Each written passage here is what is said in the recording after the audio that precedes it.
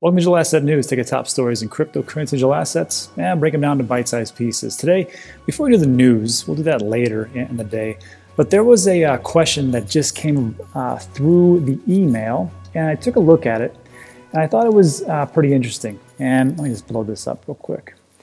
And it was from Insomniac, and he says, car broke down last year. I had to sell $1,500 worth of Bitcoin. That would have been worth $5,000 today.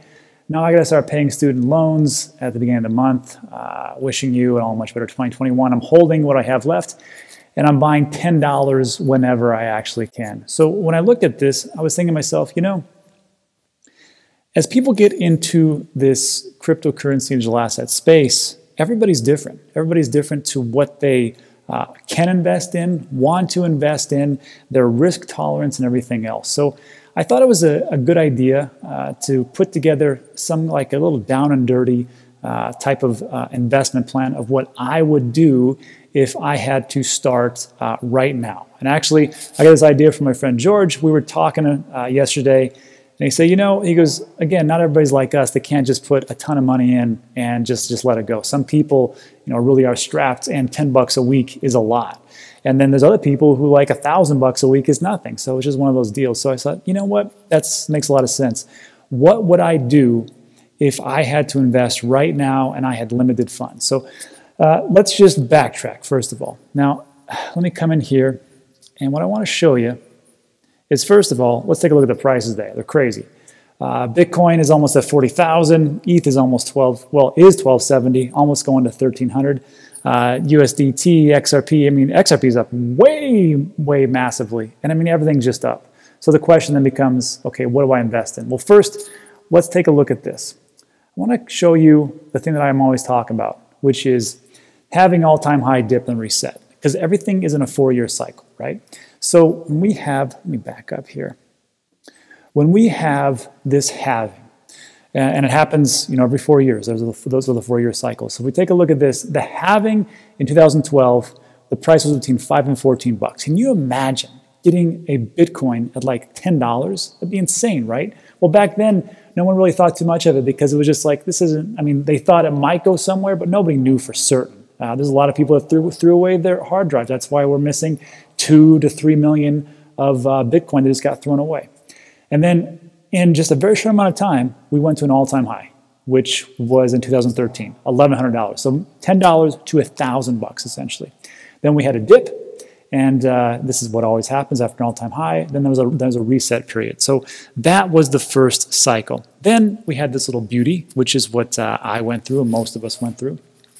And what it is we've got a halving, which that price in 2016 was around 375 to almost 1,000, right? So pretty good times to probably invest into it. Then you had your all-time high, which is when pretty much when I got in, you know, around 8,000, 10,000, 12,000, and it hit 19.5. That was in 2017. Then you had a massive dip, and then you had a big reset, which was in 2019.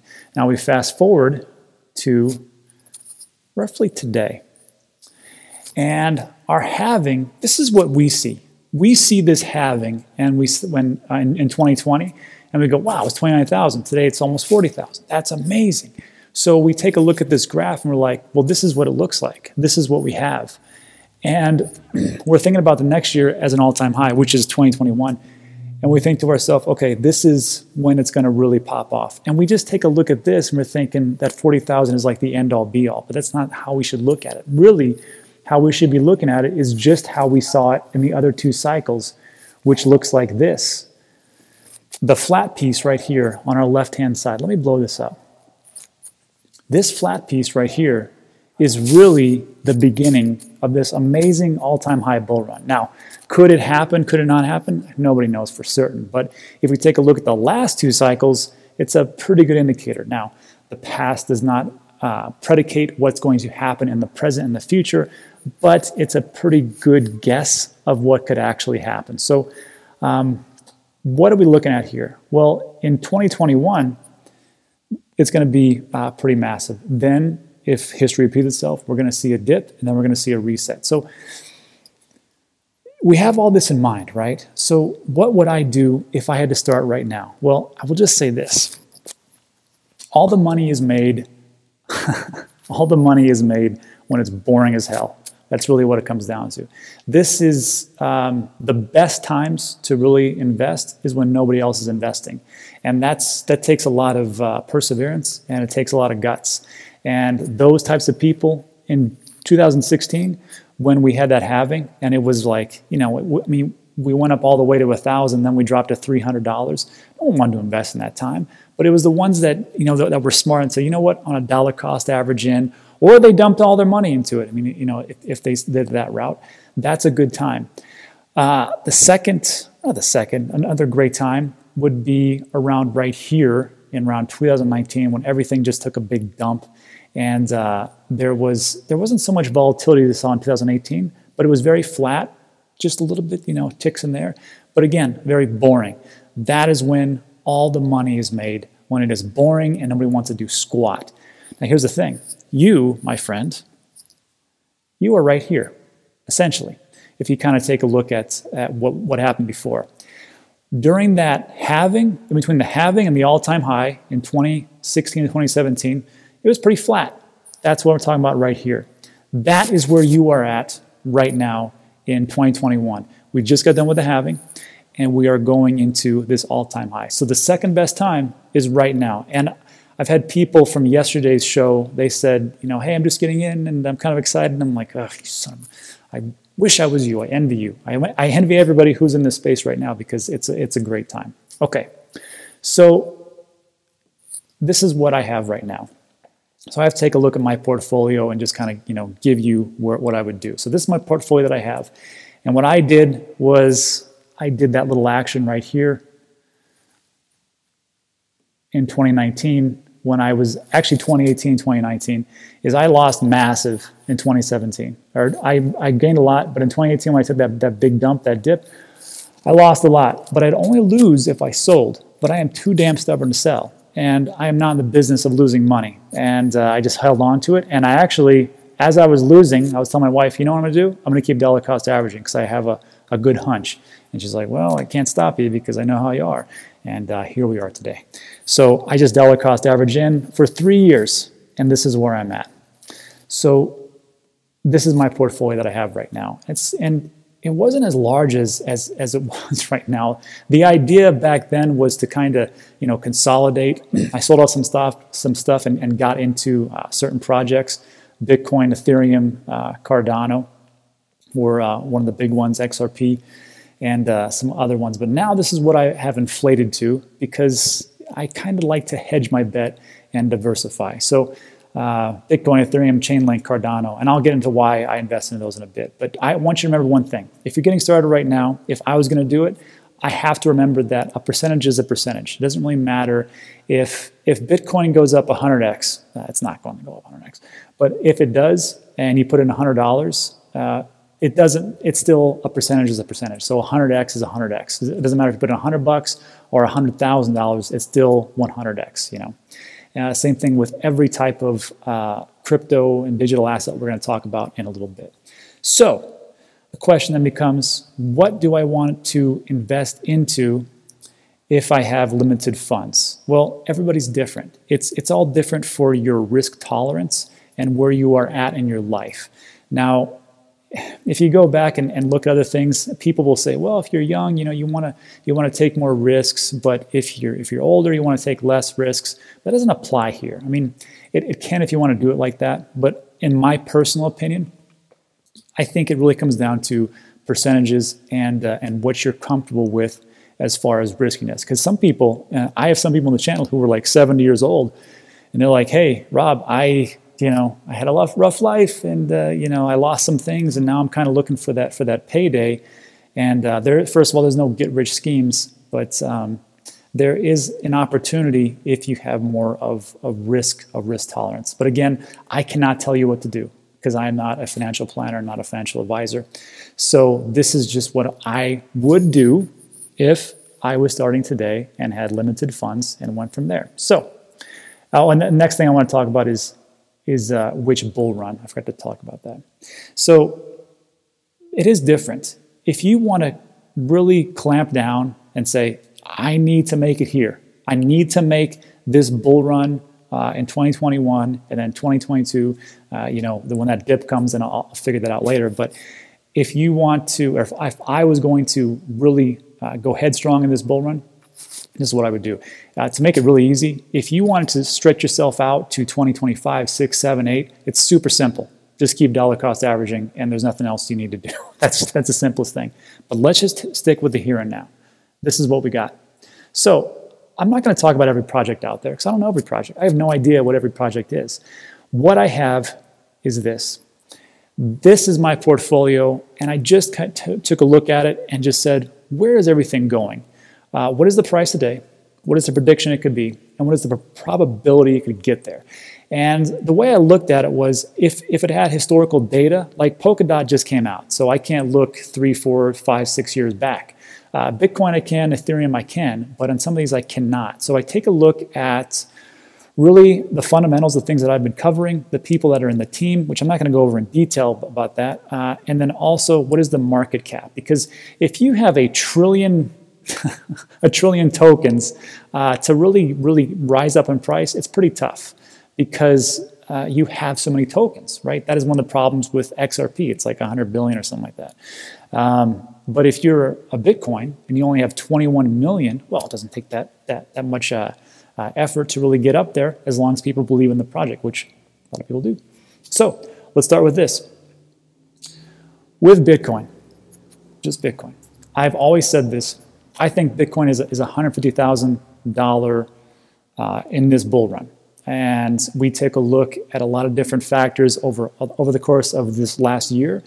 And I have no doubt it's going to get there. I mean, I might miss it by 20K or somewhere around there, but I think 150K is within reason, especially with all the institutions that are driving right now, especially with all the retail that is really getting involved. I mean, heck, I just saw an interview with an NFL, I forgot his name. He's an NFL quarterback, pretty good. And he's just talking about Bitcoin, how he got into it a couple of years ago, and he thinks it's going to be great. And I'm like, you know what? It's just everywhere. It's going mainstream.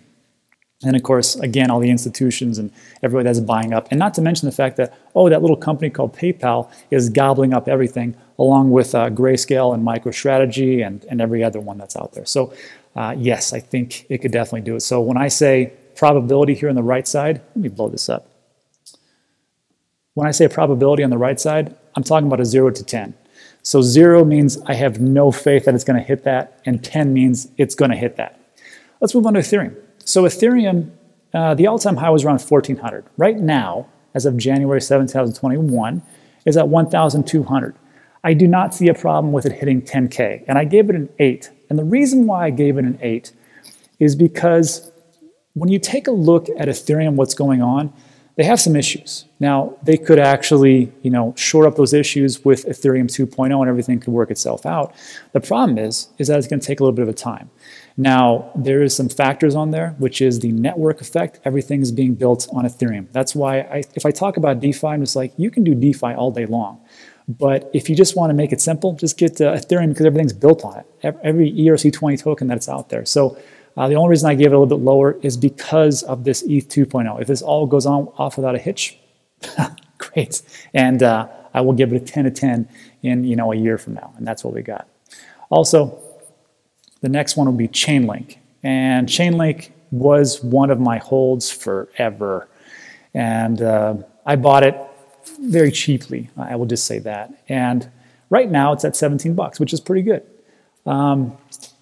It has a market cap, in parentheses, the prediction right there, it says 1 billion. That is the max supply of CHAINLINK. So with that, I wanted to go very conservative. And all these numbers right here, I just want to tell you that all these numbers that I have, they're conservative numbers because I make them that way. I don't want to overshoot anything and just sound like ridiculous when people are like, oh yeah, what's going to go to the moon? Tomato coin. And it's going to be $1,000 tomorrow. It's just stupid. So I have to be a little conservative and just use my best common sense that I have. Now, some of these predictions, I know not everybody's going to believe in me, and that's okay. It's just a prediction. It's just where I see things going, and I'm not Nostradamus. And so, to me, I just think to myself, this is where I think we could really go. So, CHAINLINK, I just doubled up and just say, yeah, about $35. And the reason why I put it as a 9 is because Chainlink is one of those oracles. Remember, for blockchain, it's very hard to get information into the blockchain, to pull it out from outside. And Chainlink is one of the few oracles out there that can do that. And even Cardano was talking about implementing Chainlink for the stake pool operators as far as when they go and implement Goguen 100%. So I see Chainlink, and everybody else has been using Chainlink, so I think it's going to be a good one. So 9. Cardano is my next one. So Cardano, it's 32 cents right now, right? And with everything that's going on, and I know people have a complaint, even me, myself, and I was always very skeptical about how Cardano and the Cardano Foundation would actually go through and they would make announcements and nothing really get done. They're very slow and very tedious. And I hated that because as me as a business owner, I'm just like, let's just get things out there. Just do it and we'll see what sticks, and then we'll shore it up later. But again, they're trying to do a little bit more than what I'm doing. And I've always said it's kind of like Boeing jets, right? Or that's a bad example. Let's just say any jet, any airplane that's out there, you want the engineers to make sure it flies pretty well. You don't want to just get it up there and let's just see if it flies, and if it crashes, well, we'll fix them on the way down. So it doesn't work. So Cardano, they're very slow and tedious, but I think things are going to pay off, especially this year with the launch of their mainnet, with Goguen, voting rights, voting and authority. That's what I was trying to say. Damn it.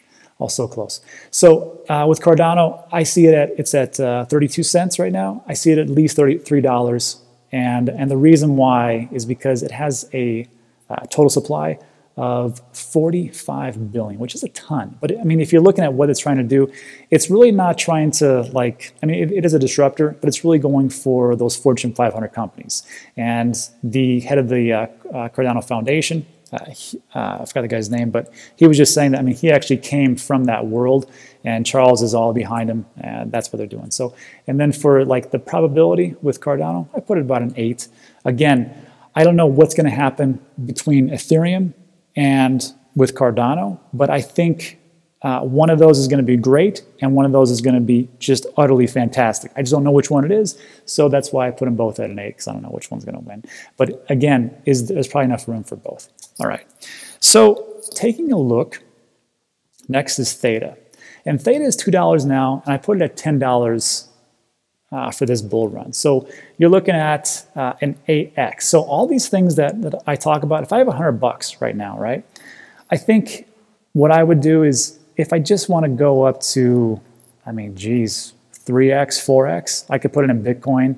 Ethereum is a 10x play. But then as we start to go down, maybe I want to not put, if I have $100 to spend per month, maybe I don't want to put $80 into Bitcoin, Ethereum if I want to make the big plays. Maybe I have to be a little more riskier. And as I go down this chart, maybe put some more into something else. So THETA is one of those that, this is a conservative number, $10, but it could be up to $50. And I'm going to tell you why. Because what THETA does is it allows people to use the unused bandwidth to siphon off that bandwidth so people can have a much better streaming experience. And I wouldn't have put so much money into this if it wasn't for the coronavirus. I'm going to tell you why. Because as we sit down and as we are now doing more remote type of work, as you are watching this video, as the e-gaming platform starts to explode, we're going to need a lot of bandwidth to be able to watch all these things. And THETA is one of those companies that allows that to happen. Also the fact that, I think his name's Steve Chen, he was the founder or co-founder of YouTube. He is on the advisory board for THETA. They are not there to compete with YouTube, because people that try to do that, or organizations that try to do that, don't really end up so hot. So they are going to be a big player, and they've already made massive gains up to $2. So I see that they are, not only are they a good project, but I think in the future they are going to be essential for things to actually run and work. So $10 is the most conservative one I could do. Again, it could be up to $50, but that's just what we say. All right, so then the next one we have is Celsius. And Celsius and Cardano, and when I get the Voyager, I'll tell you why. I invest in people. And if I have a Charles Hoskinson, if I have an Alex Mashinsky, and if I have a Steve Ehrlich from Voyager, I will invest in those people all day long. Because the company themselves, they can only get you so far, but you have to have a form of leadership, a form of vision, and somebody who's already been there and done that, which is a great predictor of success. Now, not all the time. So if I can take a look at Celsius with Alex Mashinsky, guy that created voice over internet protocol, and he's had a couple of successful exits with $3 billion companies, I will invest in that guy all day long. And the reason, actually, there was a question about like, why does Celsius go up so much? Part of that big reason is because the CEO gets out there and does an AMA all the time. He answers all the questions. He really pushes the community and he tries to give things back. It's a simple process. I mean, all you got to do is just see what people like, what they need, what they want, and give them more of that and don't screw up. If you can do that, it's a pretty simple thing. So with Celsius and what they're trying to do over there, I can definitely see that. And I give them an 8. So it's $6 right now. In the bull run, conservatively, $20. Now, again, I could have put them more, but they have a 695 million circulating supply. So who knows? It could be 20 or 30. So we're looking at just a 3x, maybe a 4x, but it could go much higher. Again, conservative numbers. I could be wrong, and I hope I am wrong. Next one is Stellar. It's at 33 cents. I give it up to $2. And the reason is because they've been making a lot of inroads. They've been doing some right things. There's just not a partnership with the Ukraine, but some kind of infrastructure that's going on with the Ukraine and stablecoin. So when you start to work with governments, that's big news. And I can definitely see where this goes. Now, the problem with Stellar is that they are in the same line with XRP and with the SEC thing going down. I just don't really know. So I gave them a 6 as far as the probability. Again, could be wrong. That's just what I see it. Polkadot. Polkadot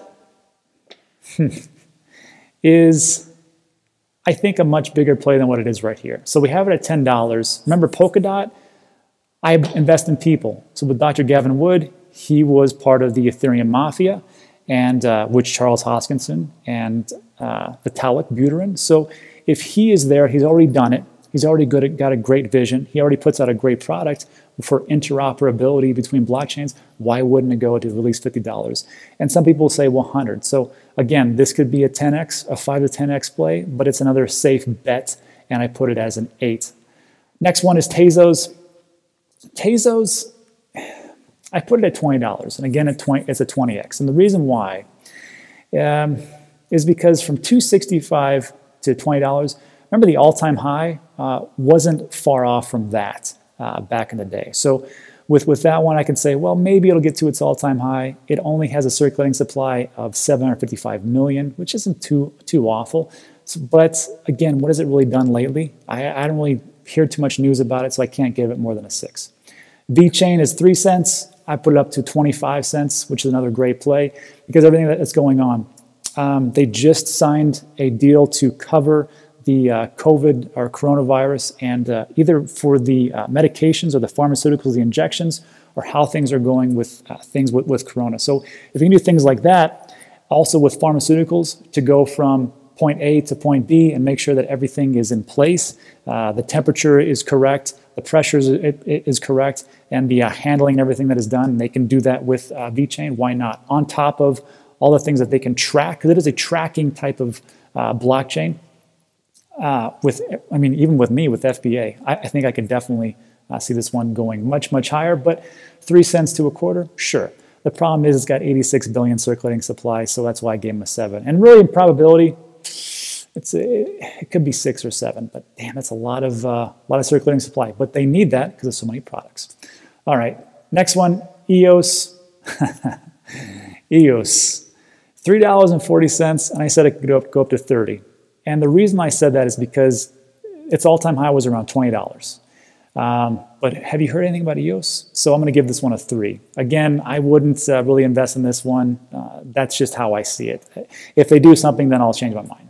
UNISWAP, $6.60, I think can go to $20 because it has a 1 billion circulating supply. I give it a 5. I give it a 5, and I'm going to tell you why. Because with DeFi, there are so many things out there. How do we know, decentralized exchanges, How do we know that Uniswap is going to be the one out there? I really can't say that. And if you've been using Uniswap lately with the fees being so outrageous with Ethereum and the gas fees, it's ridiculous. There's no way that this is another reason, a problem with Ethereum. They need to fix this fast, and that's why I diverge into Cardano. So with Uniswap, it could be a big thing, but I'm not for sure, so I just gave it a 5. This is the big play, and this is, I think, if you are getting in and you're like, you know what, I can put a ton of money in and I want to do it right now, but I want to be conservative. Bitcoin, Ethereum, Chainlink, the ones up here, Theta, definitely, right? If you want to make a play, I think on both sides, I think Voyager is your one. I'm going to tell you why. Again, I invest in people. With Steve Ehrlich, the way that he does things, he's been the CEO of E-Trade, the CEO of Lightspeed, now he's the CEO of Voyager. He's had successful exits. He really cares about the community. I will send people to him on Twitter and he will DM them back. The CEO will DM people back and go, I'll fix that. Let me get that right done right now. I've had him on the show multiple times. They are putting out their token. Well, they have their token VGX. They just purchased LGO. It's the exchange over there in France for institutional investment. They are moving into Canada. And they are consolidating the VGX with the other token, the LGO, whatever else. And they put it together. And this is going to be a 7% yield for staking. I believe it's also going to be to help with fees if you hold more Voyager, kind of like how with what Binance does. And then who knows what else they can get into as far as DeFi. The big thing, though, was that they put out the structure. And the community said, that sucks. We don't like that. And Steve said, okay, well, let's go back to the board and we'll fix it. What do you guys want?